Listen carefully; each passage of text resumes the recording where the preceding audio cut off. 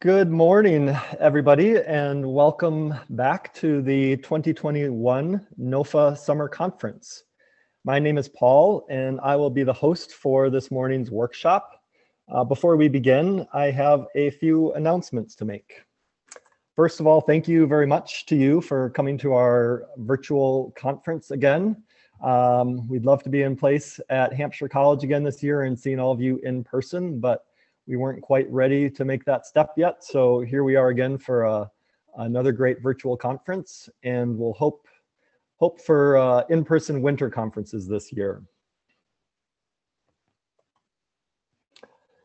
We are presenting and attending and hosting this workshop from land that was inhabited before European colonization. Please take a moment to honor those whose land you now occupy. Much of what we know about how to grow food and manage land regeneratively came from farmers of color. NOFA invites you to consider racial equity in your own work. As I mentioned, if we were all in person, this slide would not be necessary, but here we are. Hopefully you're familiar with Zoom by now, but if not, we ask you to mute yourself unless you're speaking for clarity. Feel free to use the chat for questions or comments. Our presenters have asked to have time at the end of the workshop to cover questions. So again, feel free to put them in the chat and we'll get to them at the end. Our presenters have a lot of great information and want to make sure they can get through all of it. And then we'll be taking your questions. And a note that this session is being recorded and you all will have access to the workshop shortly after the conference is over. We want to take a moment to acknowledge our sponsors, without which this conference would not be possible. Our sponsors help allow us to keep our registration fees affordable and accessible to all. We hope that you will consider supporting these sponsors when you have to do your own purchasing. We think it's great that these businesses and companies want to support NOFA and the great work that we do. So please give them some consideration. We also have a great online auction, many great products from some of our sponsors and from others as well that you can bid on. So bid early and bid often. The auction will wrap up at the end of the summer conference. So you have about a week to get your bidding in. And finally, if we were in person at that summer conference, one of my favorite things are the vendor marketplace that we have. We always have a lot of great and unique vendors. And I'm excited to say we have many of those vendors returning in our virtual vendor format. So please feel free to give them a look and support. Many of our sponsors and vendors have information in the program book. They have videos, demos, lots of ways that you can check out what's going on through the program book.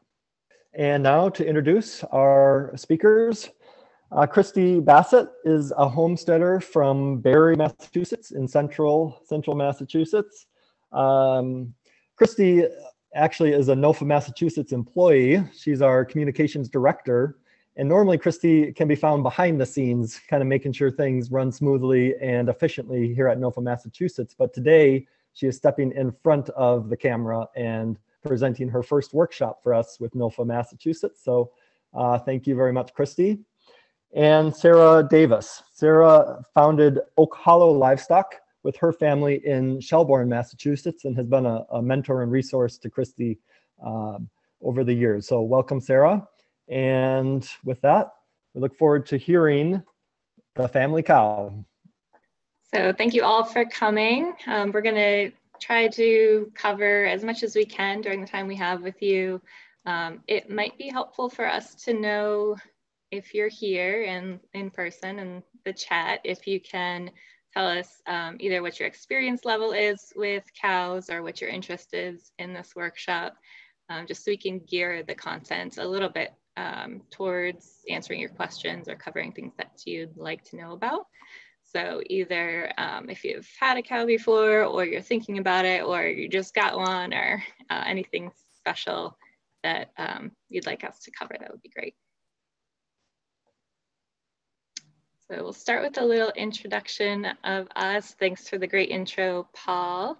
I'm Christy. My homestead farm's name is Barefoot All Natural Farm. We started out actually in Athol, Massachusetts, and we have moved to Barre, Massachusetts since we started in 2013. Shortly after we decided to open up our land to homesteading, we got our first family milk cow in 2014.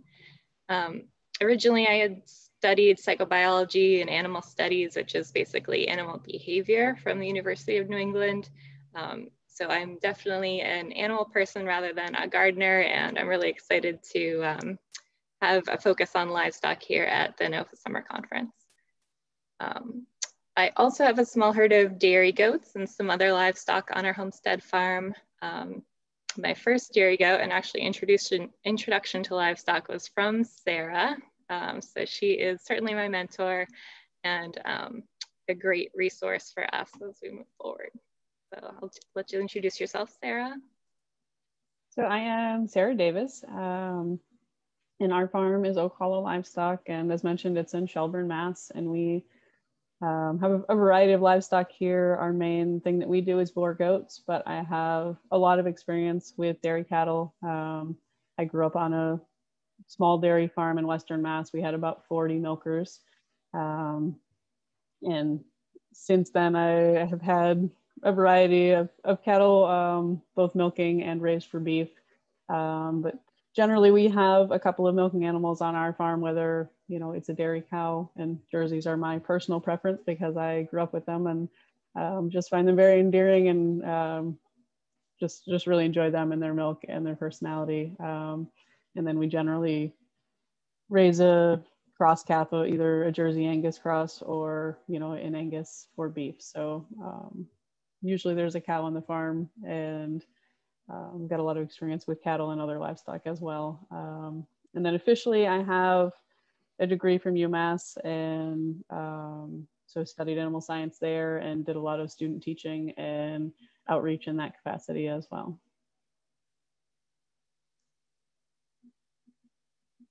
So I thought it was appropriate to introduce you to the cows that we're going to be featuring throughout the workshop. Most of the pictures that you'll see here are from either my cow Shine or Sara's cows that she's had in the recent past. Shine, who you can see here, is a Jersey milking shorthorn cross, and we'll go over the breeds in a little while. She's 7 right now, so we've had her since she was 3 months old, and have had 5 calves from her so far. She's primarily pastured during the day. We do stall her at night, so we can talk a little more about that setup. And she's currently nursing and calf shearing with her 6-month-old Normandy cross, who is a steer that we will eventually raise for beef. And in the past, she's had some Angus cross calves too. Like I said, primarily on our farm, we've had Jersey cows. This is one of our little ones with one of our cows, and who we have for the last 5 years or so pretty much always had a milking cow on our farm. Right now I don't, and I'm kind of missing that, but taking a little bit of a break, and I'm sure that that will come back around for us pretty quickly. But we've had a lot of transition with our farm and moving, and so right now we're not milking a cow, and I do miss it. And so that's something that's in the works, I think. But in the past, we've raised crosses of different breeds for beef for our family.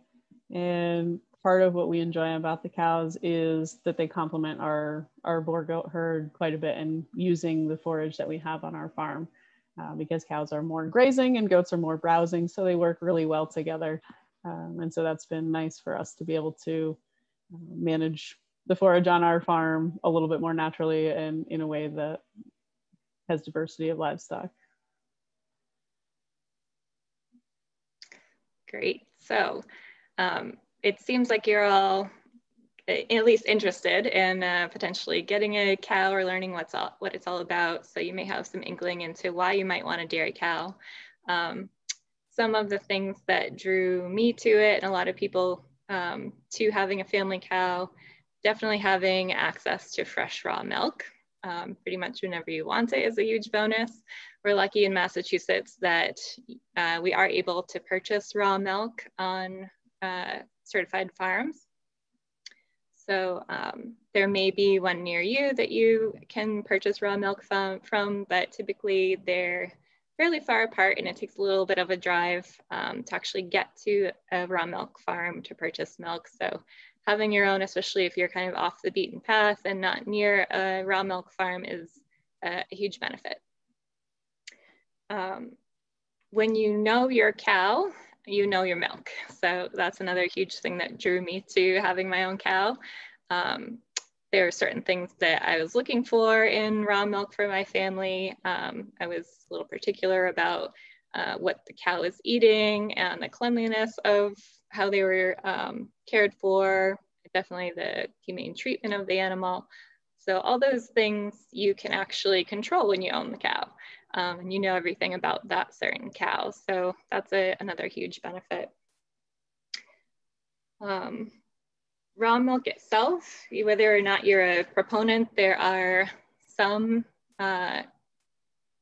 known benefits to raw milk. So one is that not being pasteurized, raw milk contains all the natural enzymes and nutrients that come along with the milk naturally produced by the cow.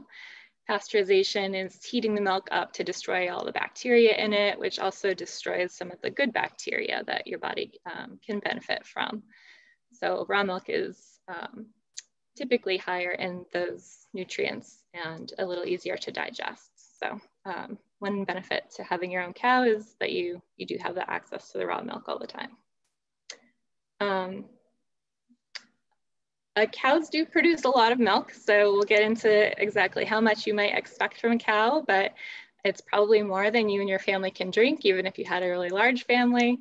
And like us, we share with our family. So our extended family gets some of our extra milk, but we still can't go through it all. So you typically have extra milk that you can use as feed for other animals on the homestead. So pigs tend to go really well hand in hand with the milk cow. Pigs love milk, they grow really well on it. Milk, especially whole raw milk, is a complete food. So it contains all of the nutrition that an omnivore needs to grow. So it's a really great supplement for other omnivores on your farm. Keeping pastures clear is also a really great benefit. I think Sarah mentioned this in her introduction, but if you do have a large open space and you are not into mowing it all the time, cows do a great job of clearing it and keeping it clear. If you're going to have a milk cow, it means you're going to be a breeder. You're going to be breeding that animal and potentially having a calf or more than one calf. And that calf can be raised for beef. So you also have another source of food for your family. Or it can be sold for income. Cows also poop a lot, so eating a lot turns into a lot of manure, and that is like gold. It's actually a huge, huge reason that we have had a cow in the past, to improve our soils and to create really nutritious compost for our gardens. So that's a really great side benefit to a homestead for having a cow. Definitely the bonding and connection is important to animal lovers like myself. Spending time with my cow is one of my favorite things. Being able to look out the window and see her grazing and see her babies, pretty much the best part of my day. So that's another huge benefit to having your own dairy cow. There are some considerations that you might want to have a cow for certain things, like you might think it will save you money by having your own milk cow. We'll get into how much it costs to own a cow in different situations, but typically you'll be much better off just buying milk if that's the only reason that you'd like to have a cow. Cows are typically not kids animals either. So if you want to get a cow and say it's for my 4-year-old son, they are very large animals. And although they can be very docile and easy to handle if you working with them all the time, they are a lot of responsibilities. So we do need to have adult supervision. And of course, it's fun to think about having a cow, but it's great that you all are here and thinking about the long-term reality of what goes into actually keeping it. So it's not a novelty.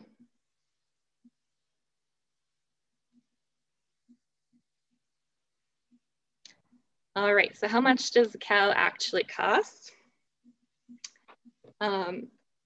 This is going to depend a lot on your situation. So obviously cows cost something as an initial investment. It could be as low as $100, $200, $300 if you're buying a calf. Typically a full-grown heifer, which is a cow that hasn't calved yet, will be around the $800 to $1,000 range. If you're looking for a registered cow who's maybe in milk, or just a really quality cow, it can be around $1,500. And then you also need to think about, where is the cow going to sleep? What type of fencing do I need? Other equipment that I need. So all of that goes into your initial investment.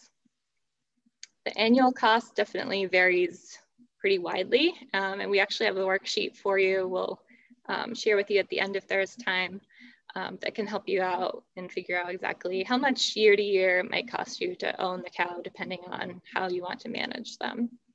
But definitely their feed is probably the biggest expense, their bedding, and also some veterinary care.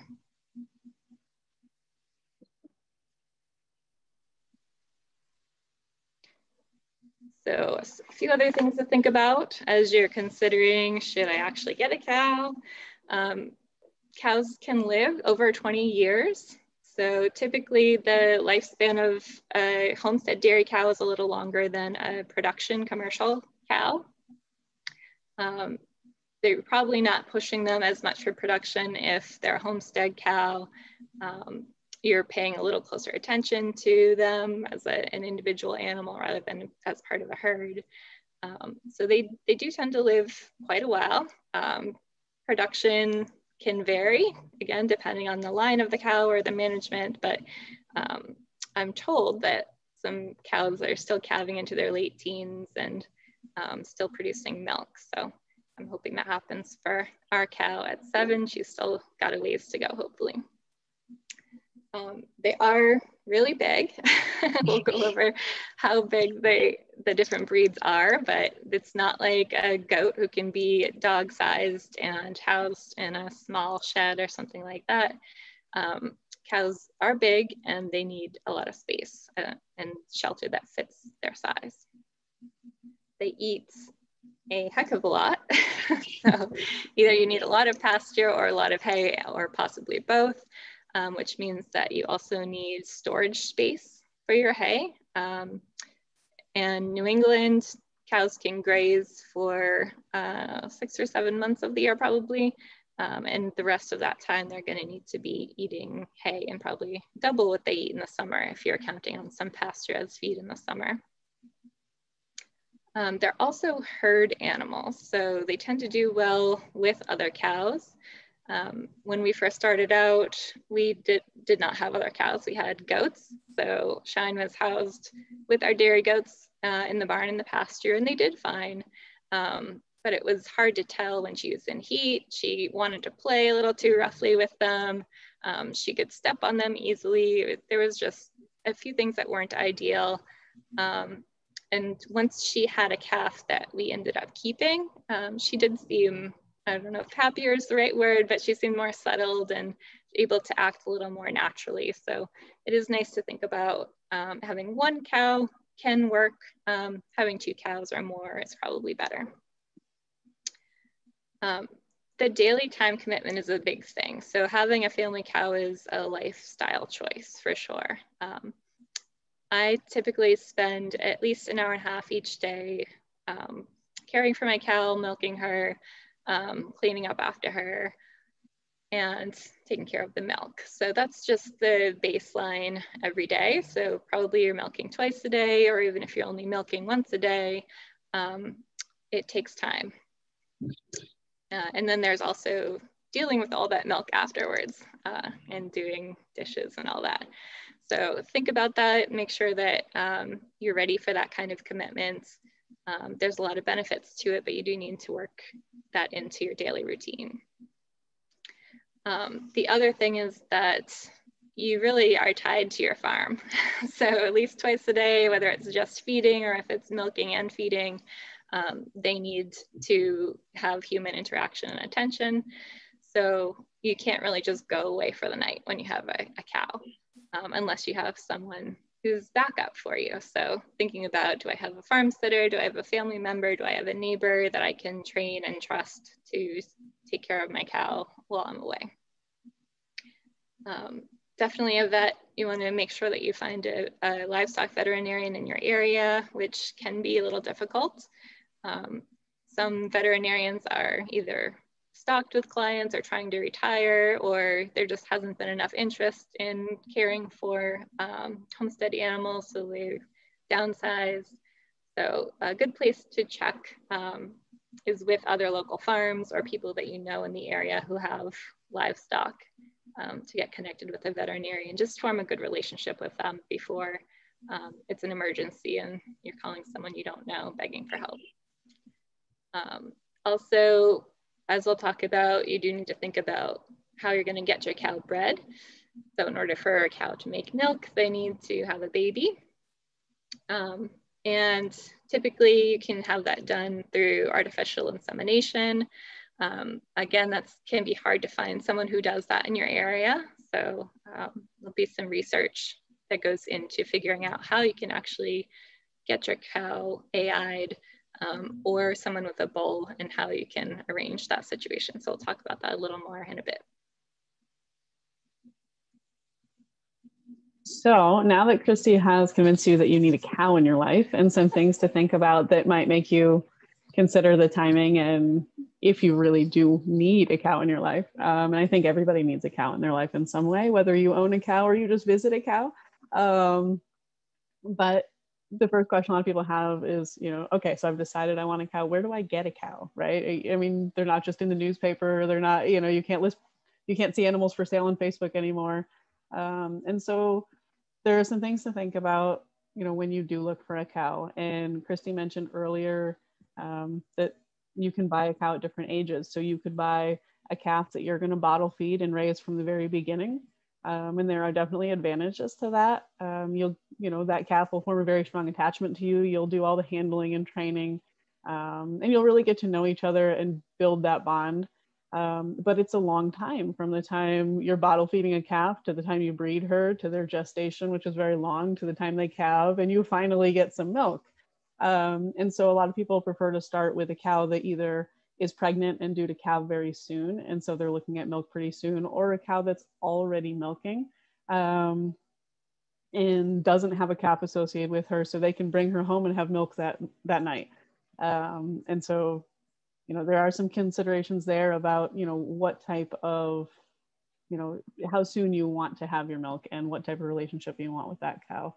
Not everybody has a very personal relationship with their milking cow. If you get a milking cow from a very big dairy, she may never have had a halter on, and she may not be used to being handled at all because a lot of those dairies use machines for milking. And if you are looking at a smaller farm that, maybe does handle their cows every day, then a milking cow might be used to being hand milked and brushed and haltered and all those things that'll make it easy for you, as a first time owner to handle that animal and work with that animal. And so there are considerations about the age and also the source of your cow.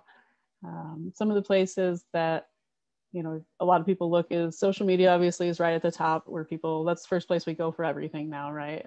And so, there are sort of sneaky ways that people list animals for sale, but even not looking for sale posts, but looking at, local small farms and homesteads near you that raise cows for dairy, you can find those really easily through networking on social media. And I would emphasize that, if you're looking at getting a cow that's already, either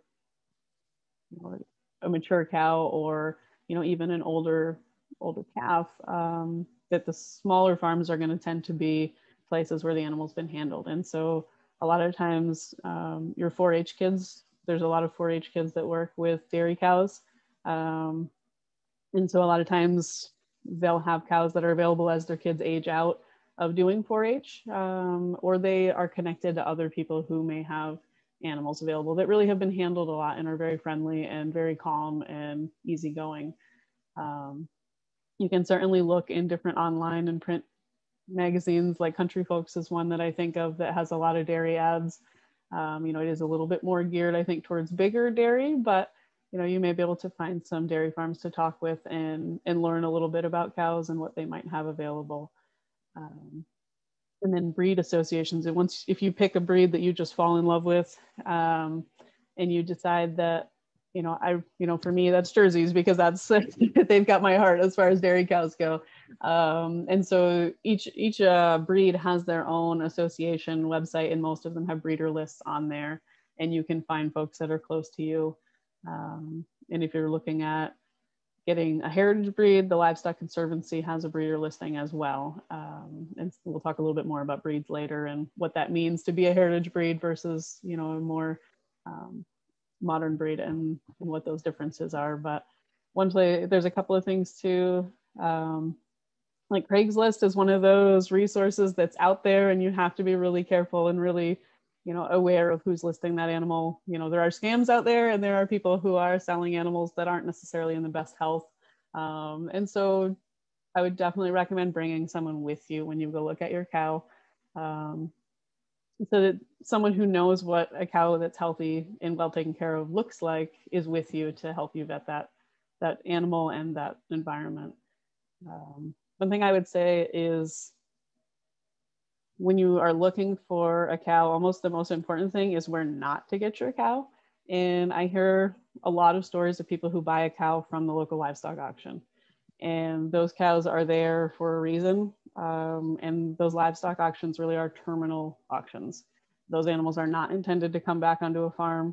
And those animals a lot of times have been exposed to or are infected with different diseases that, you know, can be something that is a consideration both for their health, but also any other animals you might have at home.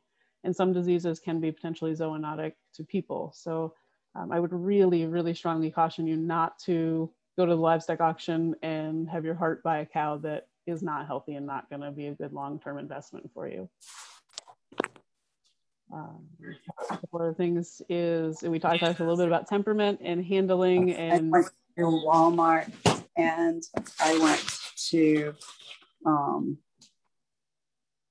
I talked a little bit about temperament and handling, but you know, really handle the cow that you are interested in. You know, if she's in milk, then ask if you can milk her, and make sure that that's something that you can do and that she's used to hand milking, and you know, is a relationship that's going to be really workable for both you and the cow.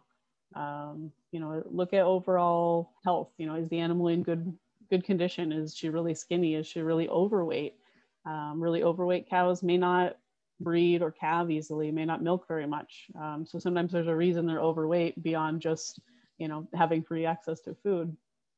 You know, take a look at, you know, how their manure looks. If they have diarrhea, that's something you want to notice while you're there looking at your cow that you're potentially buying. You know, take a look at the rest of the cows that are in that environment and make sure they all look healthy and clean and shiny. And I say clean, I mean, cows are big animals. They make a lot of manure. They're heavy. They can make a lot of mud. So with the rain that we've had for the last month, if you were to go look at a cow right now that's in any sort of pasture situation, there's probably going to be mud on the cow.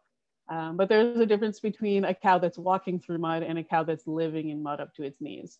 And so, you know, really just take a time to look in the environment and make sure that that's an animal that's coming from a healthy environment that's going to continue to be healthy and productive for your needs. You know, you can ask about calving history. So if it's a mature cow who's had babies, you know, has she had any problems that might indicate that maybe she's not a good candidate for you if you don't feel comfortable, you know, managing that challenge. And ask about, you know, her milk production. If it's a cow that's in milk, you know, is she a 5-gallon-a-day milker? Is she a 2-gallon-a-day milker? And, you know, any medical issues she may have had in the past that maybe you should be aware of. You can ask about diseases, and you can look for signs of certain diseases like respiratory diseases. You may notice some eye or nasal discharge that would indicate that calf or cow may not be healthy at that time. And there's some testing that you can do for different diseases, like Johne's is one that is very present in more of your commercial dairies a lot of the time, but even small farms a lot of times will end up with it and not even realize it. And that's something that you can do a blood test for. If it's, you know, a cow that you feel like you might want to take home, it might be worth making that investment. And generally testing is fairly inexpensive. And you can look for, you know, her udder texture and size of any previous mastitis or damage on a cow that's milking. Look at how small or big her teats are. One thing that most homesteaders are hand milking, and hand milking a cow whose teats are really, really tiny is going to be exhausting. Milking a cow who has teats that are big enough that you can milk her comfortably is really, really important for a cow you're going to be milking twice a day. You can ask for testing on the milk. A lot of the larger dairies do somatic cell counts, which essentially tells you how much sort of not so good bacteria is in the milk, and potentially can tell you if there's any subclinical mastitis going on. And your smaller folks may not have those test results, but dairies that are, you know, putting milk in their bulk tank have to have those results. And so that's something to maybe ask about. You can ask about any vaccinations the cow has had. A lot of folks vaccinate their cows for rabies, a lot of small farms. I think that it's probably a prudent thing to do. Cows can get rabies, and they have sort of atypical symptoms compared to other animals we think of getting rabies. And so it's sort of something that has very few side effects and is probably worth vaccinating if you just have a cow or two at home.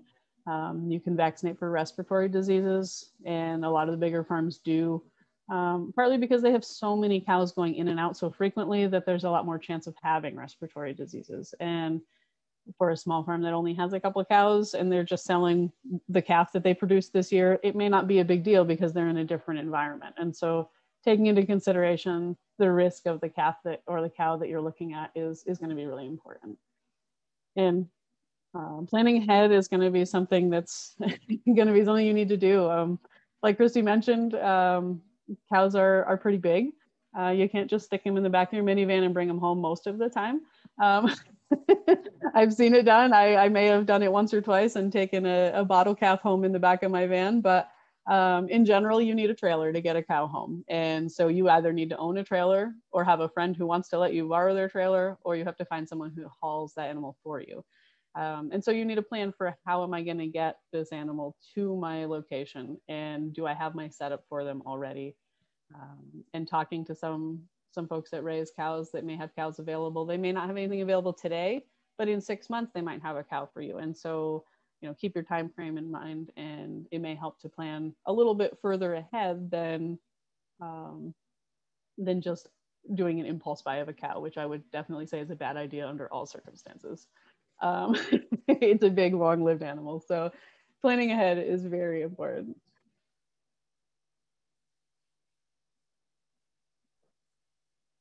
So here's a slide of the 7 most common dairy breeds of cows. Since this is a dairy cow workshop, we'll focus on these, but we'll also touch on some other types of cows that you might see out there or consider as a crossbreed or to breed to your cow for future calves. So up on the top left, you'll see Ayrshire. And I'm sure there's other ways to pronounce that.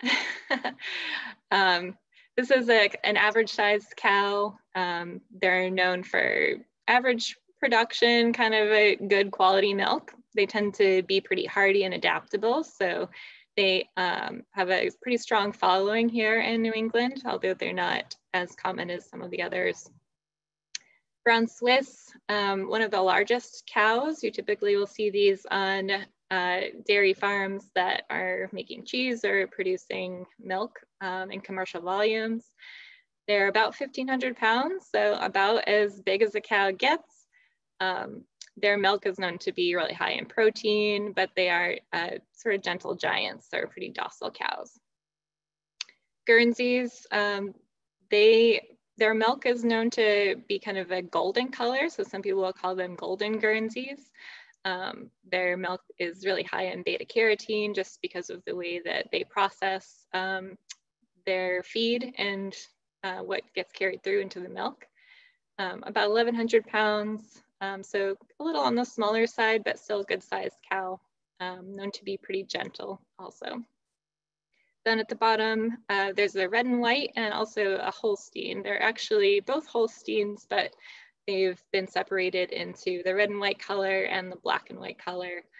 The black and white Holstein is the one that we're probably all familiar with on the side of a milk carton. Most common dairy cow for high production. They are humongous, about 1,500 pounds, if not a little more. Their milk tends to be pretty low in fat. So because they are such high producers, they have a lot of volume, but not always a lot of butter fat in their milk. And the red and white has been sort of recently focused on as breeding to create more of that color. They aren't quite as far along into the production breeding as the black and white Holstein. So similar, but maybe not as high production as the black and white. Jersey, Sarah mentioned, and also my cow is half Jersey. It's the smallest of these breeds. So around 1,000 pounds, give or take. So a little more manageable size for a homestead. Their milk is also really high in butter fat. So if you're thinking about using the milk for cream, ice cream, whipped cream, sour cream, cream cheese, butter, all those things that you want to do with milk, Jersey's is a nice choice for that. They tend not to be the best cow for a full cheese operation, just because the fat it's different than what you would want in a milk for cheese, but it can still be used for sure. Milking Shorthorn, that's the other half of what my cow is. It's a nice dual purpose breed, so they may not have as much milk production as these others, but still a good producer. They're around 1,200 or 1,300 pounds, so a little bit bigger, but they tend to have a little more flesh on them. So if you're thinking about dual purpose for milk and for beef, it's a nice cross for a homestead. I don't think we have pictures of beef breeds in here, but a whole bunch of different options. I think Sarah and I have both bred to Black Angus for sires for our calves. A Black Angus or even a Red Angus, a smaller breed of a beef cow. So if you have a Jersey or a smaller homestead milk cow, that's a nice thing to cross with because the calves will be a little bit smaller than if you were to breed to something really big like a Charolais or a Simmental.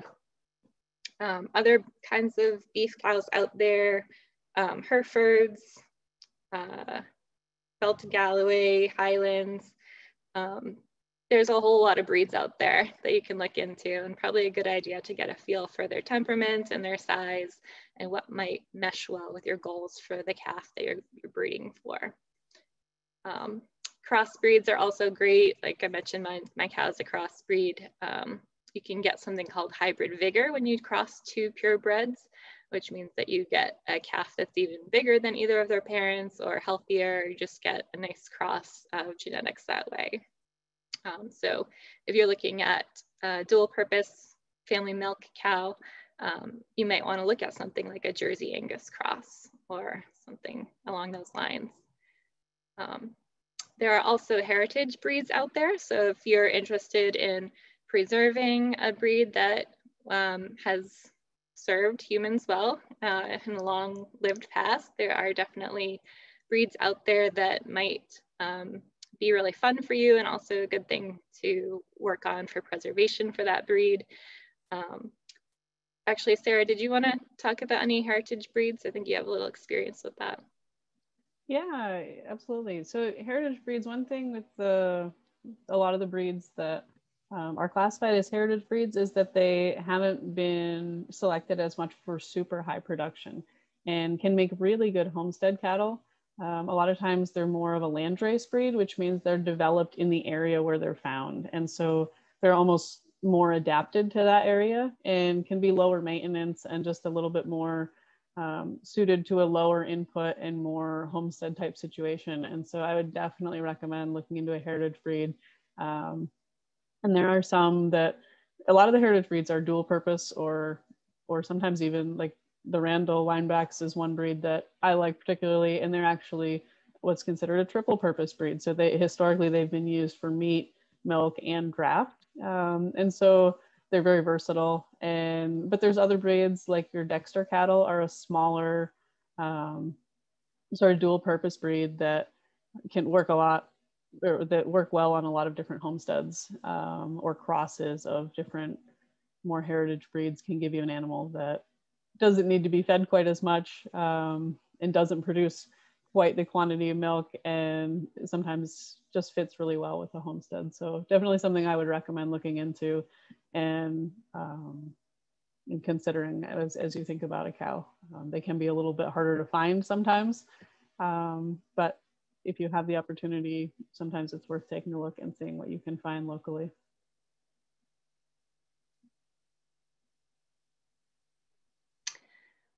So thinking about how much space you actually need on your homestead, that can vary quite a bit. Our original home, we had about 7 acres, and about 1 acre was fenced in, and it had been woods that we cleared. So definitely not a full grass pasture, probably not ideal for a cow, but we made it work, and she had room enough to get some exercise, and also do a little bit of browsing. So when you think about your pasture, you want to think about what type of fencing you want. You can see in the background of this photo of our old property, we just had a 3-slat wood fence. It went up about 4 feet. Cows typically are not huge jumpers, although they can be if there's something they want on the other side of the fence. We also had a strand of electric wire on the inside there, so it just encouraged her not to rub on the fence or push on it. Just leave the fence alone. So it's a nice way to make sure that your cow respects that fence as a boundary. There are other options for fencing. So portable electric fence is really great if you're going to be doing rotational grazing, or you want to change the area where you have your cow out each day or every so often. You can use poly wire, there's poly tape, there's what's the kind you use, Sarah? What's that called? Oh, the electronet fencing. It's like electric mesh net, yeah. Yeah, so typically those lightweight electric fencing is really nice if you're able to have the space to move your pasture around. But do think about how you're going to get electric to wherever the cow is going to be. So in our case, in this area, it was a stable pasture that stayed there. It was connected to our barn, so we had electric right there. Currently, we use a solar charger for our electric fence, so that's pretty popular, that if you're going to be moving the cow around, you can have a solar charger that's not near an electricity source. But also think about how you're going to power that and how strong of an electric fence that you want. So some cows will respect a very light electric shock. Some cows need something a little bit stronger. Also, if you're going to be having other animals in the pasture with the cow, like Sarah and I will sometimes pasture our goats with our cows. Goats need a lot stronger fencing, and they're a lot smaller, so you do need to think about the lowest common denominator. So fence to the goats, and your cows should respect it as well. Hay storage is a big thing. So like I mentioned earlier, you're gonna have to feed this cow year round. So my cow eats about a bale of hay in the summer each day. In the winter, it's more like a bale and a half because she doesn't have any pasture. So that works out to a heck of a lot of hay. So you need a heck of a lot of space. You can get hay delivered throughout the year typically if you find a good source for it. But then you also have to pay for trucking and delivery and hope that they have hay when you need it in the winter. So it's probably better to get your hay in the summer. Typically it's made, you can find local hay. We use a family member's hay field to source our hay from. And that typically happens early June through late September, give or take a little bit depending on the weather. This year it's been really hard to get hay in because of all the rain. So I imagine hay is going to be pretty pricey this year, and potentially hard to find too. So occasionally people will get hay sourced from other areas too, and weather has not been great anywhere this year, so either too hot or too wet. So I do imagine that prices are going to be high and hay is going to be hard to find. So we'll be stocking up as much as we can. We have a hay loft on top of the barn where our cows are housed now. So that's a good option if you have a typical barn. If you don't, you could use a shed or a garage or something with a portable top. You do need to be careful about it being on the ground or getting wet. Hay that gets moldy or mildewy is not good for anybody, not good for your cow. So you want to make sure that you keep that hay dry and off the ground. You'll also need to think about what actual shelter your cow is going to have. So again, cows are big. They need a place where they can get out of the wind and the rain. You may see beef cows out in the pasture with trees as their only shelter, or you may see a three-sided run-in, and that could do. Sarah and I talked about this a little bit. You know, it depends on your frame of thinking of what's acceptable shelter. For a dairy cow, you really don't want them to be challenging their body to stay warm or dry or and spend any extra energy than needed. They should be spending their energy on eating and making milk or growing a baby, because they are typically bred also. So their body is under a fair amount of stress all the time just because we're putting demands on it. So they should have clean, dry shelter. Typically, dairy breeds are a little bit more sensitive to cold and wet than other breeds like beef breeds as well. They typically don't have as much fat. They have a delicate udder. They have a little bit more of a, let's say, a sissy attitude. So, you know, they typically don't mind getting a little wet, but my cow does not like being out in the rain, and she'll stand at the barn and moo, and she'll want to be dry and comfortable. So that's something to think about. Some people will lock their cows in at night. Some people just give them the option to go in or out as needed. So that can be up to you, but think about what kind of threats might be out there and if they're safe out in the pasture, if you're going to give them that option too. Once your cow calves and you have a calf, we'll talk about your options for how to raise that calf or what to do with it. But you also need to think about a place to separate that calf. Typically, you're going to want to separate the cow and calf either to bottle raise the calf or to separate them for a period of time so that your cow can make some milk for you and you can milk them out before they get back together again. Because calves will probably drink all the milk that your cow makes, although it's much too much for them. Dairy cows make a lot of milk and more than one calf needs. So thinking about a space where you can also have your calf, if you're going to keep it for very long, you could just sell it right away after they've had the colostrum, but you're going to be doubling your numbers once your cow calves. Also think about the manure and compost area. So like I said, cows eat a lot, they poop a lot. You need a space to put all that poop.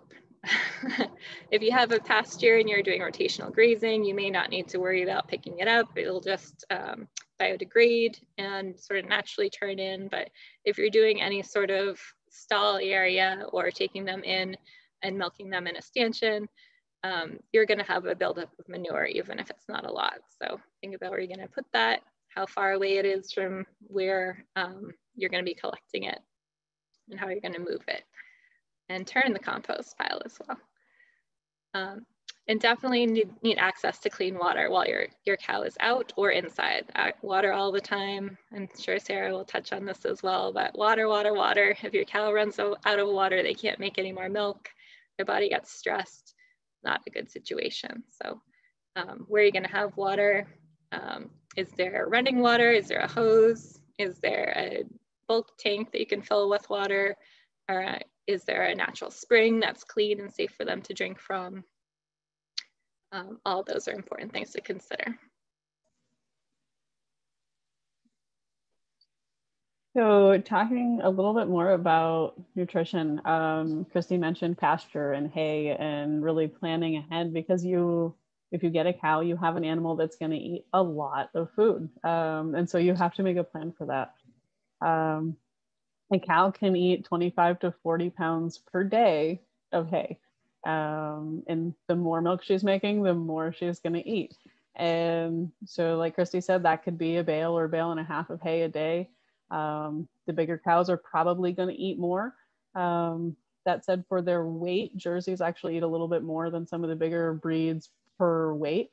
And there's trade-offs there because of the higher fat, but you know, it is a significant amount of feed, and you can reduce a little bit of that feed cost by having pasture, but they're still going to eat a lot of feed and you're going to have a lot of hay storage to do. And so one of the things to look at is, you know, if you have pasture, what is the quality of the grass that's on it? You know, if it's a weedy sort of overgrown area, your cow may not really get much off of it, and you may be feeding her just as much as you would if she had no pasture at all, but she'll have something to do during the day and walk around. Versus if you have a pasture that, you know, has been improved and is really palatable to the cow and provides a lot of nutrition, she may not need as much hay during the summer. And so those are things to consider. When you buy your hay, there's different ways you can get hay. Most small homesteaders use small square bales. They're small enough you can pick them up. They usually weigh between 30 and 50 pounds. And they're pretty easy to stack and move around. They usually have 2 strings on them that work well as handles. A lot of folks that have cows use round bales. You need a tractor to move them, or you know, I've seen people do them 1 or 2 at a time in the back of their pickup and roll them off, and then they just sit there until they're gone. Because once they're out, you can't really move them. And it's a lot of feed. It can be less expensive to do round bales, but handling is definitely more challenging. And if the hay gets wet, the cows may not eat it. And so it may have more waste than your small square bales. When you're looking at hay, there's different things to consider. Just like pasture can be different qualities, hay can be different quality. Some farmers that mow hay are really good about knowing what needs to go on their field and providing proper fertilization and minerals and cutting at the right time and baling their hay when it's the perfect dryness. And some farmers just want to get the grass off their field and aren't really that worried about it. The upside is cows can eat a lot of feed that a lot of other livestock isn't really going to eat well. They're not as picky. If it fits in their mouth, most cows will eat it. And so, you know, you can feed a lower quality hay to a cow than, you know, for example, a dairy goat. But you have to make up the difference in their other nutrition. And so it'll be a lot of bulk, where if you can find a better quality hay, you can be more forage based with your cow, which is overall generally healthier for the cow and for you drinking the milk that they're producing. There's different types of hay. There's generally like what people call a meadow grass hay, which is sort of your native grasses. And a little bit sort of better quality than that is when it's planted with something like timothy or orchard grass or bluegrass. Those sort of things generally improve the overall quality of the hay, the amount of nutrition that's in it. And then additionally, you can sort of up the protein and the energy content if there is clover or alfalfa or other things that sort of pull in nitrogen from the air into the soil, and they build up a lot of protein within their leaf structure. And so those things can make your hay really excellent quality. And in some circumstances, it could be good enough that you don't need a concentrated feed at all, depending on your cow and her level of production and the quality of hay. And the only way to really know, I mean, you can look at hay and see that it's green and fresh, but the only way to really know what's in there is to have it tested. And I would definitely recommend testing your hay if you're going to buy a big batch of hay from one place, or asking if they have testing if you're buying hay. because that'll help you know what's in the hay and what deficiencies there might be for your cow as she's producing. There's also the option of fermented feed. Most bigger dairies use a fermented feed, whether it's silage or haylage or a total mixed ration that includes a fermented feed. Fermented feed is very palatable for cattle. It can be an excellent choice, but if you have 1 or 2 cows, you probably won't go through it fast enough for it to not spoil before they eat it. So generally homesteaders aren't working with fermented forages and feeds just because of spoilage issues more than anything. So if your hay is not that, you know, beautiful, perfect hay that can really sustain your cow, you're going to probably have to add in some sort of concentrated ration. Most modern dairy breeds really need additional concentrate input. They've been selected for extreme dairy production. You know, if you look at a beef cow, they might produce a gallon or a gallon and a half a day.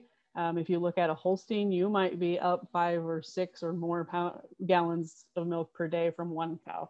And so she's really going to need some extra energy and protein to produce that amount of milk. It's a lot of work to make milk and it takes a lot of energy from the animal. And so there's different options. The easiest is a pre-mixed ration. There are some pretty good organic options locally. Morrison's and North Country Organics are 2 that I think of off the top of my head that are generally readily available and generally have everything your cow needs right in that pellet or that whole grain mixture, and it includes a mineral mix and it's balanced for your cow to balance the hay that you're feeding her. So that's the simplest option, you know, if you just want something out of the box. A lot of folks like to hand mix their feed and know the components that their cow is getting, and sort of, you know, if your cow maybe doesn't need as much protein but needs a little more energy and she's not holding her condition as well, you can sort of tweak that a little bit and, you know, add a little bit more of one thing and a little bit less of something else and really come out with something that is more tuned to your cow. But you have to make sure that you're still meeting all of your cow's needs, because sometimes when we hand mix things, you know, if we don't have a nutrition degree, you can forget that, you know, maybe she's not getting enough copper or there's not enough selenium or things like that that might be really important to her overall health. And if they're not getting enough energy or protein, whether it's through their forage or their concentrate, their production is going to go down. They may not hold condition, so they may get thin and not be as productive and overall as healthy. And so nutrition is really important. It's, I would say, the most important thing when you have an animal that's producing at the level of most dairy cattle. Minerals are something that should be available. They're in a premix, they're going to be mixed to some degree within the ration. But you also, in addition to that, want to have a mineral mixture that's formulated for cattle available all the time. You can get it in different forms. A loose mineral is, you know, easy to just kind of throw a little scoop out and have them eat it as they want it. Most people with cattle use a solid mineral block and they'll come over and lick it. And those are very effective. You do have to keep them out of the weather or they'll melt. There's a lot of salt in them, so they'll soak up moisture and they can create a mess. So just some thought about where you want to put your mineral. Generally, the best place is right near your water, because then they will visit it more often. And water, like Christy said, they drink a lot of water. A milking cow could drink 40 to 50 gallons of water, sometimes more, every day. Depending on the breed. And so they want fresh, clean water in the summer. You know, it shouldn't be sitting in the sun in a black tub and be hot. You want something that they're going to be really enticed to drink, because the more they drink, the healthier they will be and the more they will milk. So water, water, water. It's very important. Talking about pasture, you know, you think of cows in scenic New England, and I think most of us picture cows on pasture in green grass. And arguably that is the best way to have cattle, partly because they do eat so much and feed is really expensive. And if you can bring the cows to the feed, it will cost you less money than bringing the feed to the cows. A cow will need about 1.5 acres to 2 acres to meet her nutritional needs in most cases. Obviously that depends on the quality and quantity of the forage on your acreage. But, you know, a lot of the times it is less expensive to improve your pasture than it is to feed more feed.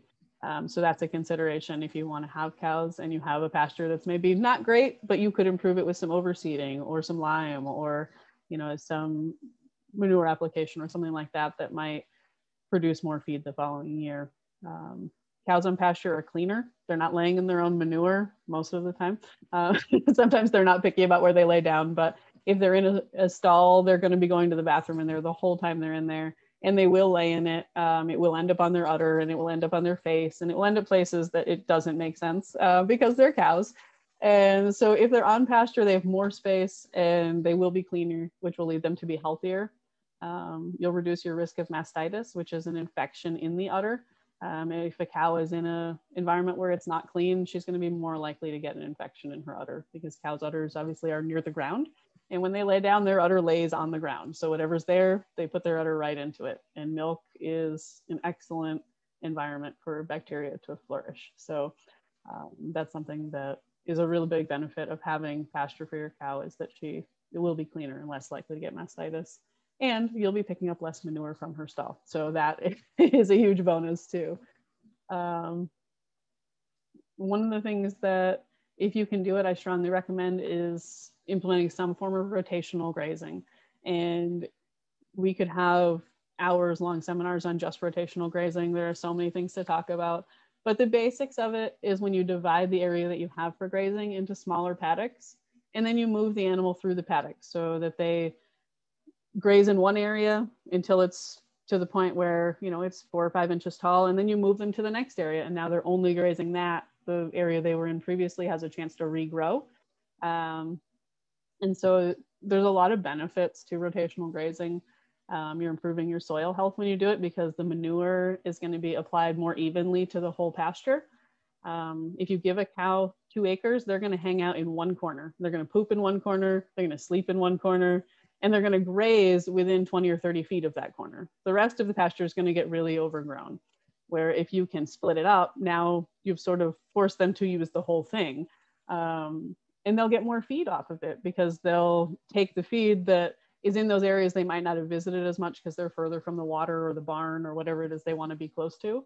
And also, as you rotationally graze, the productivity of your soil is going to be higher. And so you're going to get more forage per acre. And so it'll actually end up saving you even more money over time if you're rotationally grazing.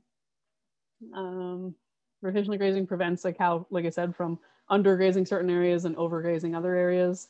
And it also can break the internal parasite life cycle. So cattle are grazing animals, and grazing animals are host to internal parasites. And cows aren't generally too affected by internal parasites compared to a lot of other grazing animals.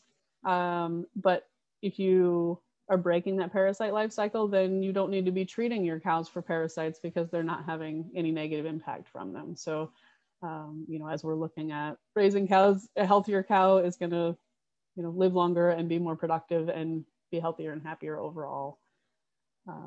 One thing when you're looking at your pasture that you're considering using for a cow is you probably want to take an inventory of poisonous plants. And there's some really good websites in the resource list that you'll get at the end.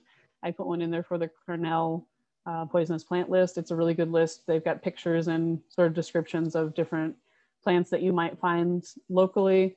The biggest ones that tend to get us in this area are things like Japanese yew, which usually is an ornamental. Usually they get poisoned because someone takes some yard clippings and throws them in pasture. But they're extremely, extremely toxic to cattle. Rhododendron and mountain laurel are in the same family with each other, and they're also pretty toxic. And mountain laurel grows wild in this area. So if you have areas that are a little wetter and kind of shady, you probably have mountain laurel. And so you'll want to make sure your cows aren't in that area.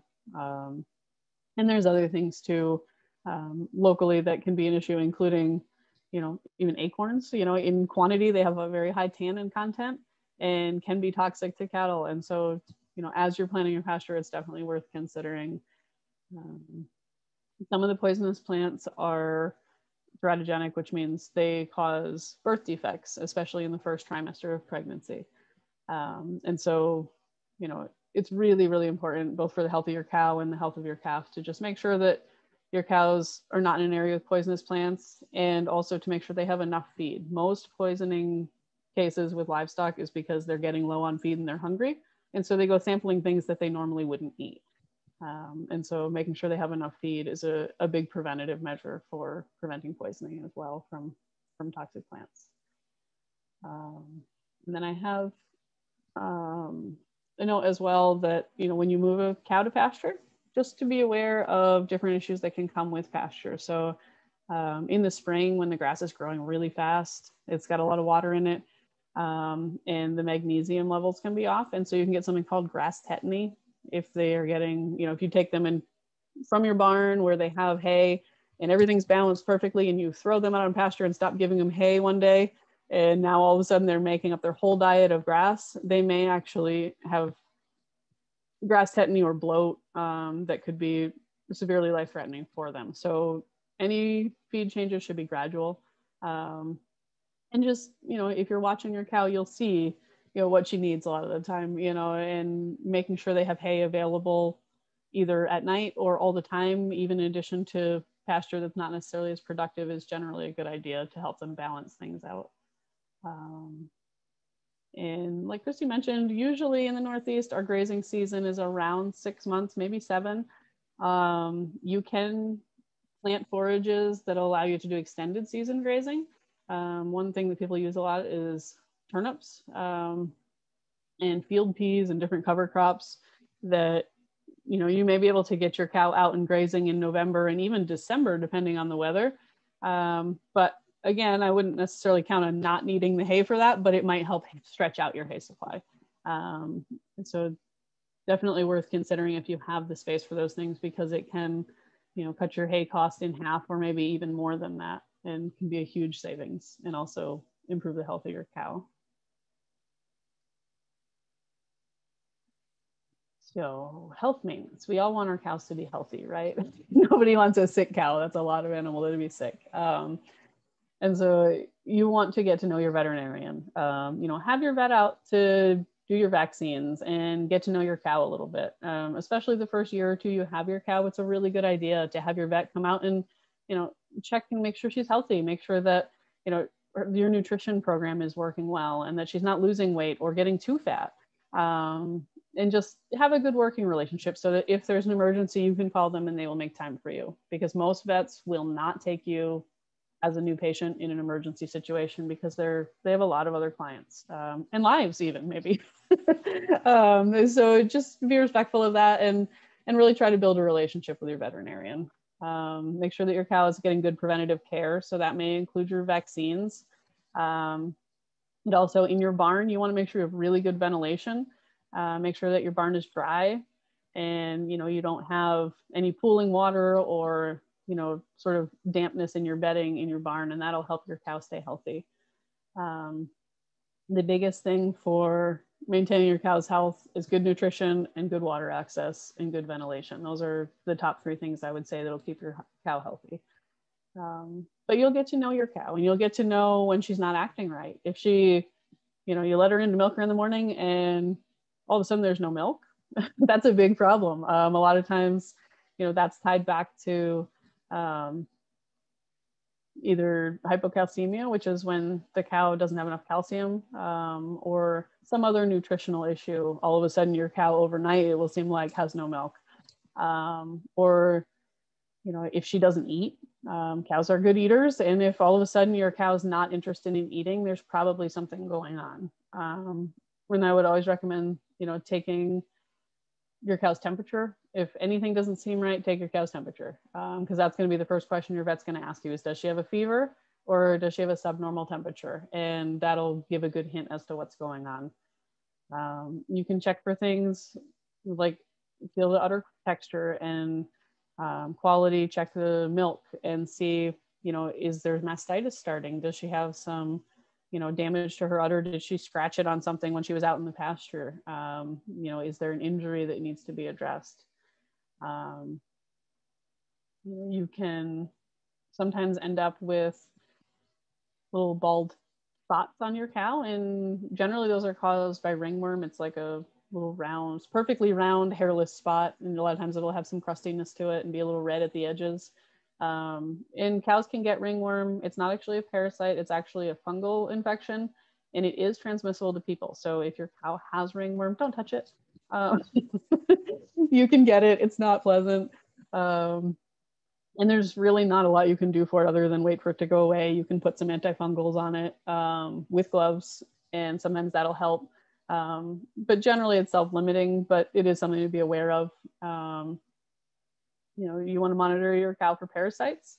So I was talking about grazing and internal parasites, and, you know, if your cow develops diarrhea, or your cow starts to lose weight really for no reason, or just seems not as thrifty, or isn't shedding out her winter coat like she usually does, parasites would be something I would consider.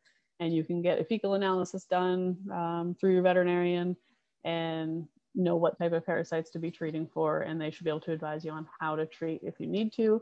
There are treatments that are approved for organic milk production, and so that's something to consider. And I think it's worthwhile to make a plan for any sort of injury or infection that could happen with your cow, especially, you know, in organic production. There are a lot of antibiotics that are limited for treatment. And so I think that it's important to have a plan before you're in an emergency situation about how you're going to handle that situation if it were to come up. And then again, nutrition. You're going to want to adjust your nutrition for the stage of your cow's production. You know, if your cow is at the end of her lactation and you start to dry her off so that you're not going to be milking her for a little while before she has her next calf, she's not going to need nearly the amount of protein and energy as she would need in the first 2 months of lactation, when she can't meet her energy demands no matter how much she eats. So being aware of those changes and differences is important, and adjusting so that your cow doesn't get either over or underweight is extremely important. Some cows might need their hooves trimmed, especially as they age, and depending on what type of footing they have and what type of you know, system they're kept in. If they're in really soft bedding, or, you know, you're lucky and have an area that doesn't have a lot of rocks, your cow's hooves may get overgrown and may need to be trimmed. And so that's something that some veterinarians offer, or otherwise there are folks that travel and do it, or you can learn to do it yourself. But for one cow, it's probably easier to find somebody who can do it for you most of the time. And flies. Cows attract flies. They're big, sweaty, smelly creatures. And we love them for all of those things, but the flies love them too.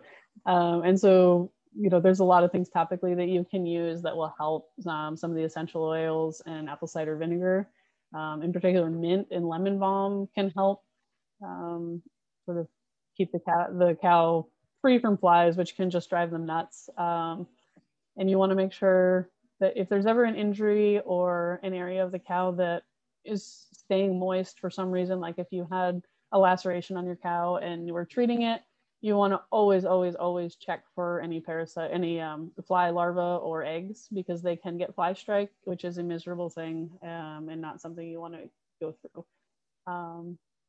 And so just be aware of that if there's a situation that arises.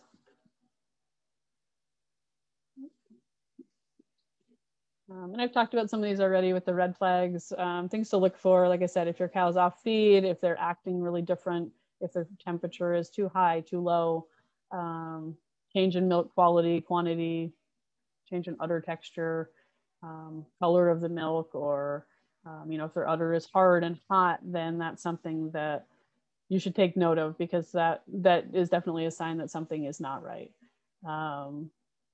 Any respiratory symptoms, if you have discharge from the nose or the eyes, or excessive drooling, those can all indicate respiratory issues in a cow.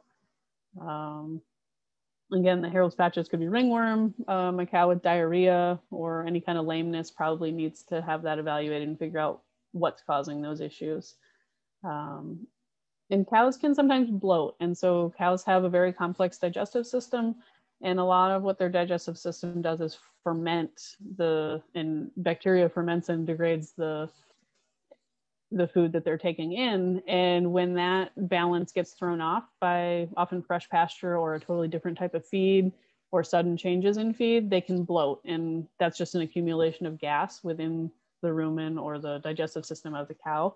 And that is an emergency situation that has to be handled right away. And A lot of people wonder if cows are bloated, and they'll send me a picture and ask, is my cow bloated? I'm worried. And most of the time it's just that the cow went out and just ate and ate and ate until she couldn't eat anymore. And she's just as wide as a house, and that's fine. If a cow is bloated, she will be noticeably uncomfortable.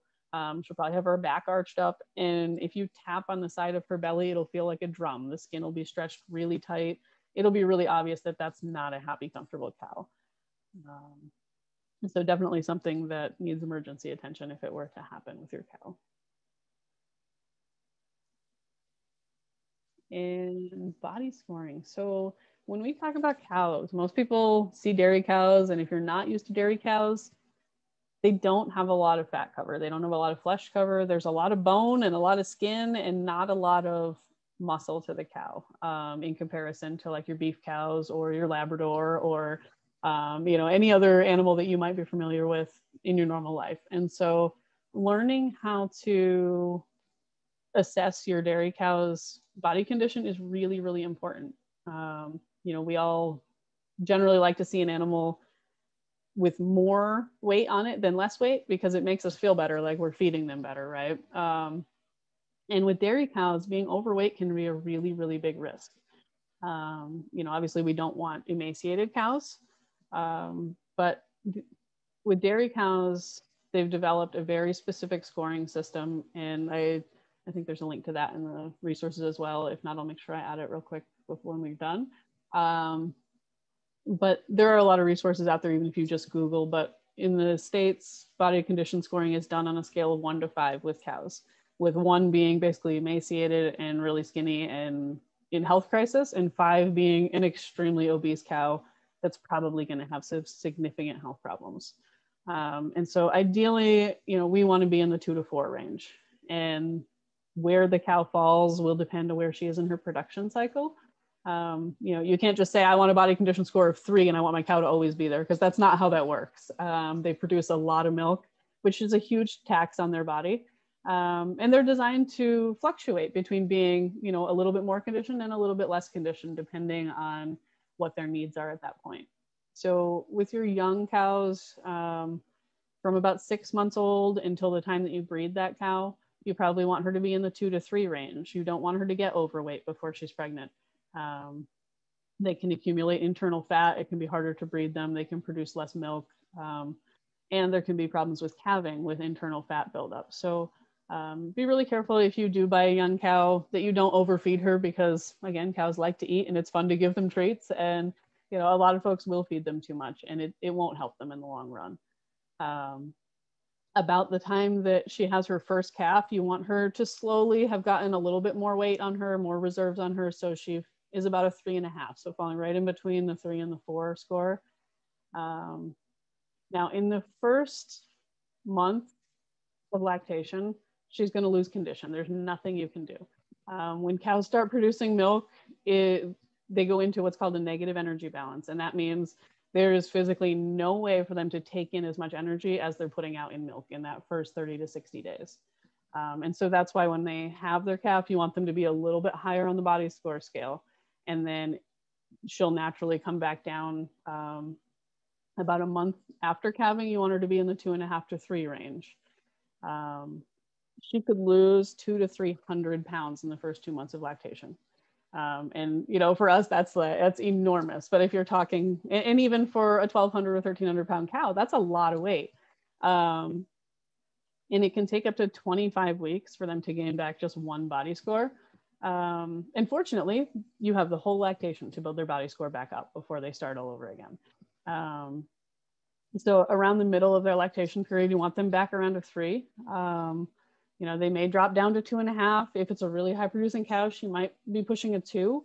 And so you adjust your nutrition and bring her back up to a point where she's putting on weight, so that she's around a 3 in the middle of her lactation. And by the time you dry her off, she could be up to a 3.5 or even a 4. And that would be a good place for her to be at dry off and before she calves again. And that's about the same score where you want her when she calves. So their first calving, you want them a little bit more lean.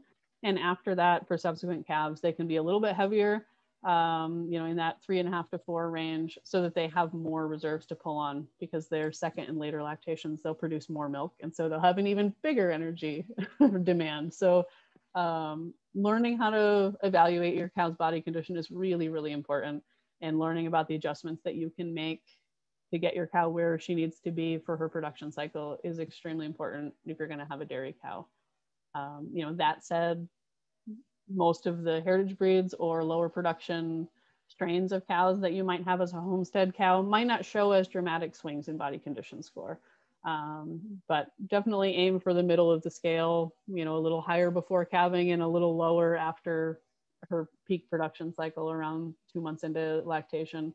And that will help you maintain the health of your cow, and will give you a really good insight into her health. So if you have a cow that is a body score of a 3 and everything's great and you think things are going really well, and then one day you go out and you think, gee, she seems like she just, you know, dropped a whole body score overnight.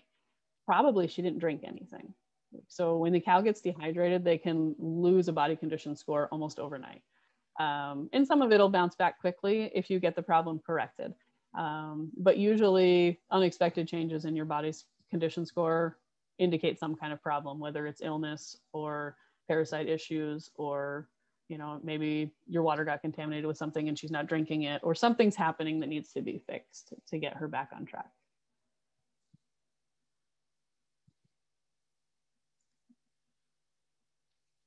So breeding, like Christy mentioned, if you have a dairy cow and you want to have milk for more than one season, you're going to have to breed your cow. There are different options when you're breeding. Sort of the simplest thing we think of is, you know, you find a bull, you get them together, you get a calf 9 months later. Bulls are really big and they are ruled by testosterone. And in general, I would not recommend someone without really good facilities and really a lot of experience to be handling a bull or have one at your farm. Some folks that have a bull might let you bring your cow for a visit and breed her that way. Most folks don't, just for biosecurity reasons. And also, if you bring your cow somewhere else and she's there for a few weeks, you're not any longer in control of what she's eating or how she's being cared for. And so you may not be comfortable bringing her to another farm and exposing her to different diseases or different management styles. Generally with dairy cows, most of them are bred with artificial insemination. It doesn't require 2 cows to ever see each other. So there's no risk of disease transmission. Your cow can stay in the comfort of her stall. And, you know, there are folks who think that, you know, it's something that the cows might not appreciate. But cows that are in heat want to be bred. They will stand to be bred. And generally, you know, it's a process that's very quick and very easy. And it does require some specialized equipment. It does require someone who knows what they're doing and, you know, is trained on how to inseminate a cow, and has the proper tank for storage of semen and things like that. So there are very specific things. And generally the easiest thing to do is find an AI technician that's local to you, that's willing to come breed your cow on the day that she's in heat. Sometimes local dairy farms are willing to AI for small homesteaders. It's really something you'd have to talk to a local farm near you and find out whether it's something they can do. Most dairy cows will start cycling around 9 months, sometimes as late as 12 months. They'll start their heat cycles. And that's sort of when cows hit puberty. They probably should not be bred at that age. And so for production dairies, most of them breed around 15 months with a 9-month gestation. That puts her calving at about 2 years old. And that's sort of the gold standard for most dairy cattle. Some of your heritage breeds might take longer to mature. It might not be ready to breed till they're 2 years old. And so going back to whether you buy a calf or an adult cow, if you bought, you know, a 2-day-old, you know, a heritage breed cow, and you have to raise her for 2 full years to breed her. Now she's 2 years and 9 months old before you get your first drop of milk. That can be a huge investment in time and feed and everything else to get her to that point. And so you definitely need to balance that and decide what you want to do. So their heat cycles, if a cow is not pregnant, once she hits puberty, she will come into heat every 21 days. And what that means is your cow's going to moo a lot. She's going to get what we call wild eyes, where they kind of, you can see like the whites all the way around the eyes, and they just look a little crazy. They're going to move around a lot. They're going to go looking for a bowl, basically. They might get out of your fence if it's not secure. They may try to mount other cattle if you have other cattle. If you don't have other cattle, sometimes they'll try to mount other livestock that you might have. Sometimes they might try to mount you if you're not paying attention. And so a cow in heat can be a dangerous thing just because they're so big. They're not being mean, but they're driven by their hormones at that point, and you need to be aware of that if you have a cow in heat. You know, they have one thing on their minds for that like 12-hour period that they're in heat. And so, like I said, every 21 days, then once they're pregnant, they go back to being your calm, docile cow, and everything's fine. After they calve, they'll have about 2 months, sometimes a little less, but generally about 2 months where they don't cycle, and then they'll start cycling again. And so you need to make a decision about when you want to breed your cow. In a production setting, most cows are rebred at about 60 days post-calving. You know, in a homesteader situation, you may not need to do that. You can make adjustments based on what works for your timing within that window of when she's in heat every 3 weeks or so. I just want to, yeah, go ahead. Sorry, I just want to mention we're a couple of minutes from 12:30. Is it okay if we go a little over, Paul? As long as you need. Oh, sorry, I talked too much. It's a lot of information. Thank you. We'll try to maybe speed a little bit. All right, so I'll try to get through that. Sometimes you shouldn't breed your cow. Just if your cow is overweight or not healthy or calves and has some sort of infection or something going on, you probably want to wait to breed her and get those things taken care of.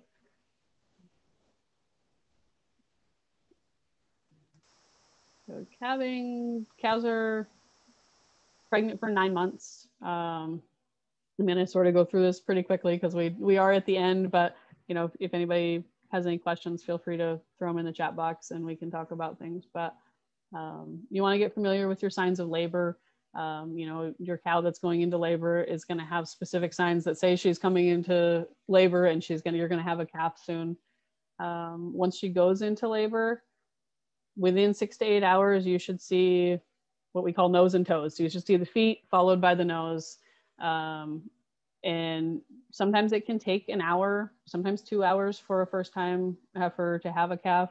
If it's taking longer than that, you probably want to call your vet because the cow could be having a calf that's too big or not presented correctly. With cows, occasionally you get twins, and sometimes that can be a really good thing. If you have twins that are a male-female set of twins, you can end up with the female twin having testosterone affect her development during gestation, and she can actually end up being a free martin and a sterile cow. So she's fine for beef. There's nothing, you know, physically wrong with her, but she won't be able to be bred. And so just something to keep in mind. If you do have twins, I would not plan on keeping the female for a breeding cow. Post-calving care, I like to offer warm molasses water to my cows after they calve. It helps them sort of feel better fast. It gives them a little sugar rush, some warmth. It helps them pass their afterbirth. It helps their milk sort of let down. It's just kind of a nice thing to do for your cow. You want to make sure that the afterbirth passes within 12 hours after you have your calf. And then just keep an eye on your cow for any signs of infection or, you know, any problems with her udder that might happen in that neonatal period and post-calving period. And then you get a calf, right? Everybody loves calves. They're super cute. And they will suck on your entire arm if you let them. And, you know, they're very adorable.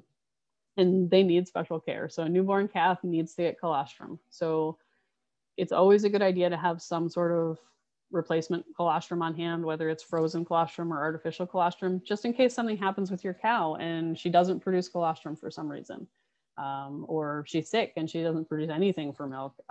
Those things can happen. So it's always a good idea to have a backup plan for how you're going to get colostrum into your calf. That colostrum is essential for developing a competent immune system in your calf. It's going to pass vital antibodies onto that baby to keep them healthy. And then you need to make a decision. Are you calf sharing? Are you letting her raise the calf? Are you putting it on a bottle? What, are you selling it? What's your plan with the calf?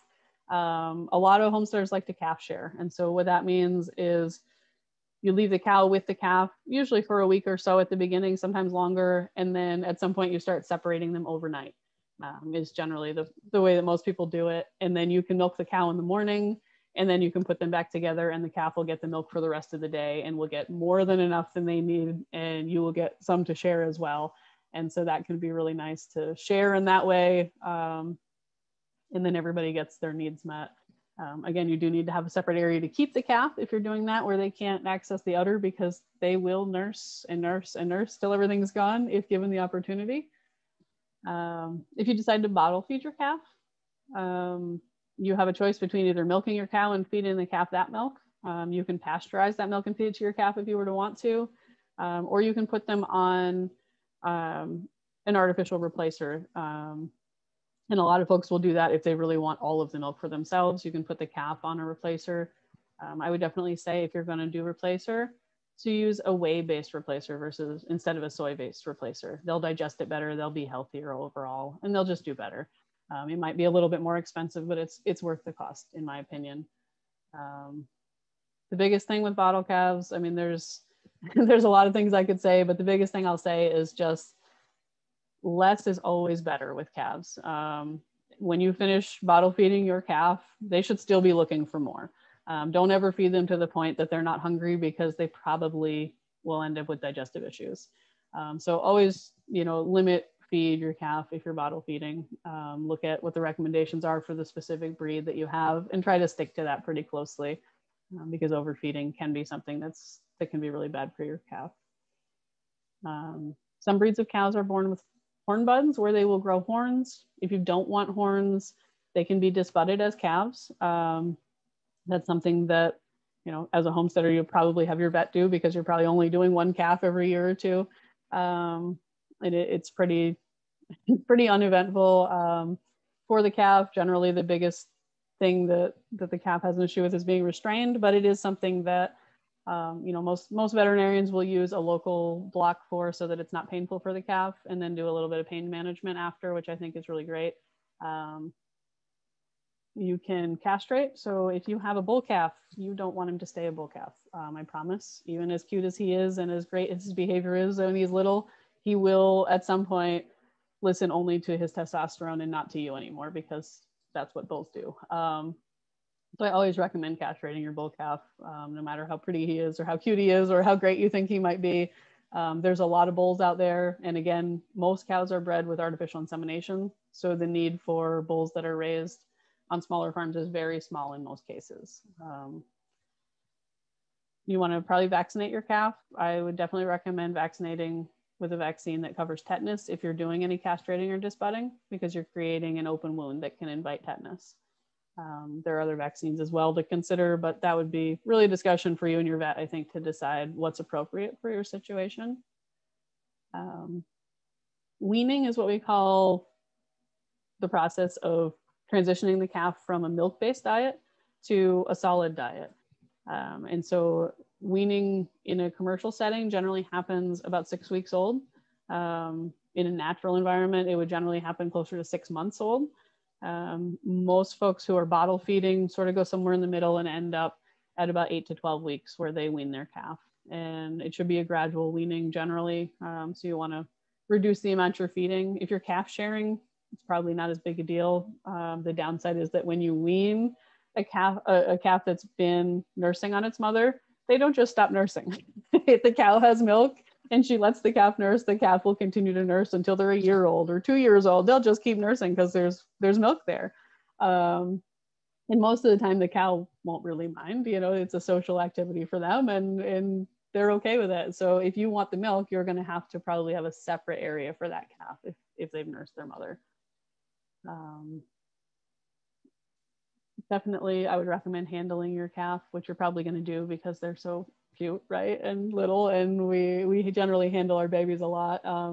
But halter training is really important. Your cute 40-pound baby is going to end up being 1,000 or 1,200 pounds in having that animal able to be led around with a halter. simplifies everybody's life, and definitely is something I would strongly recommend. And then I guess the last consideration is what's your plan for the calf? And I think I mentioned that a little, but you know, if you're going to sell the calf, you know, you should have a plan for, you know, what the market is for that calf. If you're going to raise it for beef, you know, how are you going to keep it separate to the point where it's not nursing anymore? And, you know, just make a plan, because you have created a calf now that I feel like we have a responsibility to make sure they end up in a situation that's good. And with that, I'm going to stop talking and switch it back to Christy. Thanks, Sarah. I know that was such a long, important section. I appreciate you taking that over. I'll just run through real quickly, you know, once your cow's in milk, what to do, how to handle that. Basically, you want to make sure that you're cleaning the udder. So you can do a special wash for that, but basically you just want to make sure that there's no dirt coming off the udder into your milk pail or running into the milk as you're milking. You can choose between hand milking or machine milking. I really love hand milking. It's a nice, quiet bonding activity, great way to start and end my day. And as you can see, my daughter helps out sometimes too, so the whole family can chip in. It does take a lot of hand strength though. I think even when I first got my first dairy cow from Sarah, I called her and said, "How do you do this? My hands hurt so much." And with a cow, it's like 4 goats put together. So it is a process, and you do need to milk them right away after they calf. So either have someone to help you, take turns, or you're just gonna have to push through, because that cow does need to be milked out. Stainless steel is always important because it's able to be sanitized. You wanna keep your milk clean and cold at all times whenever possible. Training your cow, you can see in this picture, shines in a stanchion, so just a headlock, and that keeps her head still and the rest of her body follows.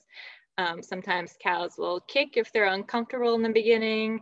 I recommend just hanging on and getting it done. If cows learn that they can kick you out of the way, that's a really tricky skill that they have forevermore. So you want to do the best you can to teach them that that's not going to get you to stop. There are things you can do, like a belly band, or tying their legs off to make sure that they stay still while they're getting used to you milking from them. Once they are used to that, usually it's not a problem. They should be milked probably 3 times a day the first day that they calve, just to make sure that you're getting that udder used to being emptied. The calf won't, even if you're calf shearing, the calf will not drink that much milk the first few days.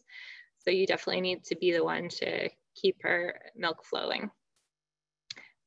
After that, twice a day, every 12 hours is typical what you're going to do for milking, unless you're calf sharing. And then the calf can empty them as much as you like them to. I like to milk in the morning after they've been separated at night, and then they go back together. Throughout the day, the calf nurses until they come back in for the evening. And I don't have to milk at night because she's empty. Length of lactation, I think Sarah mentioned, but typically you can breed your cow after 60 days of having a calf when they start coming back into heat. Sometimes if they are nursing a calf, they won't come back into heat for quite a while. So you can watch that, and if it's a homestead cow, you probably aren't too sad about that because they're just going to keep on making milk. So they can stay in milk for even a couple of years without being bred in some cases. Drying off, they should be dried off at least 60 days before they calf again. So if your calf is due in a couple months, you just slowly stop milking. Some cows will naturally dry off as their body uses more energy to grow the calf inside them that last trimester. Really high production cows need some help with that.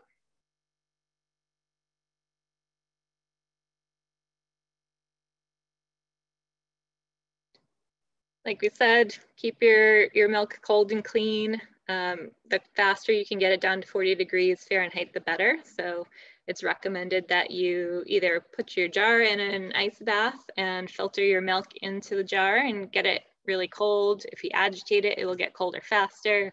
Some people put it in the freezer for a short time. I'm too scared I'll forget it in the freezer and it'll blow up. So milk, the ice bath is the best way that I found in your homestead kitchen to get it nice and cold. You do need to strain the milk. I was surprised at that when I first started, that you should strain your milk through a milk filter, because there might be little bits of debris or hair that have fallen into the milk that you don't see, and that's not pleasant to drink or to let stew in your milk in the refrigerator. My cow makes about 4 gallons a day, so I take 2 gallons in the morning, the calf gets the other 2 gallons throughout the day. Some cows will make more than that. It depends a lot on their breed, their diet, their genetics, but that's probably an average for a homestead cow.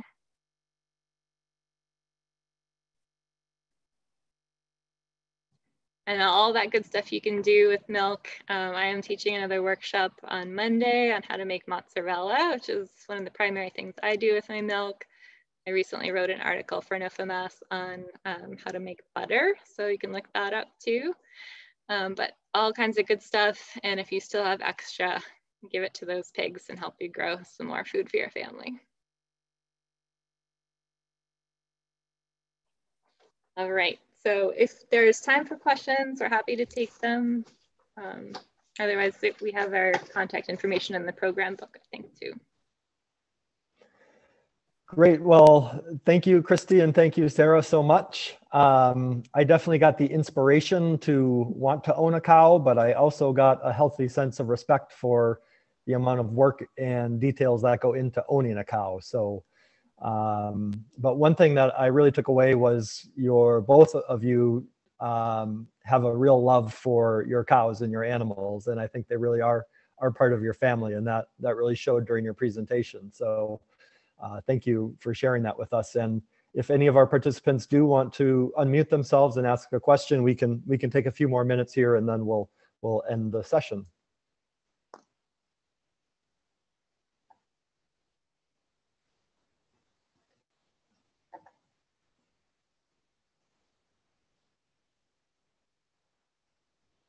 Sara in the chat said, "Thanks. I know now that this is something I'm not going to tackle." And you know, that's as important as learning what you do want to do. There's definitely a lot involved in cow. You know, it's something that we all think of as, you know, I'll just have this cow and I'll milk her and everything will be easy. And sometimes it's easier to find someone who's doing a really good job and support them.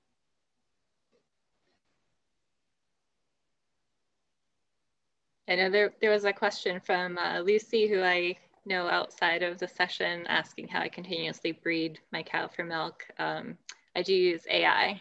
So someone comes with a straw, breeds her for me when it's time, and we don't need to worry about transporting her to a bull or finding anyone else.